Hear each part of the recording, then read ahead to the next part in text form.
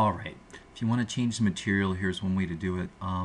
First thing you need to do is select the flooring, and I find it really easy to select it either here in a 3D view. Oops, that's the wall. There's the floor. Or if you can't find it in a 3D view, go to an elevation and select it. All right, and then go back to your 3D view. It's just kind of fun to look at it this way. And then what I want to do is go up here to Edit Type. Okay, now under Edit Type, there's Structure. So click on Edit, and we can see the top is at 0, so we want to put something above that. So we're going to come over here to the side, see that little arrow, click, Insert, and under Structure, first thing we're going to do is change the thickness. And I think I'm just going to put in 1 inch. You could put in 0.5, whatever you want, something so you could see it. And then I'm going to change it to, we're going to make this carpet. No, let's make this wood. And I know we've got a birch pattern. I'm just going to go with what we have right here. All right. And on the by category, I'm going to click on the little menu over here to the side. Oops, it didn't change. Hold on. That's okay. We'll change it in a second. We're going to find, I'm just going to look for birch, because I know there's a birch in here. There it is. Look, birch door panel, birch sash.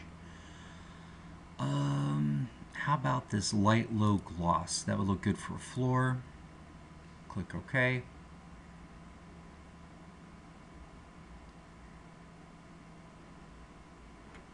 Let it load for a second. Let's see if we can change this now. Oh. Change it to finish. There we go. All right, we're going to say OK. Let's see what happens.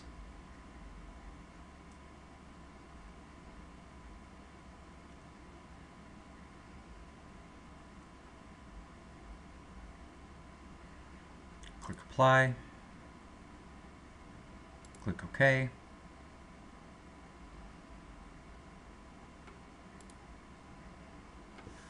Click off of it, and there you have a birch floor, and we'll do a real quick render to see what that looks like. Interior, sun and artificial, draft, so it won't take forever. Render.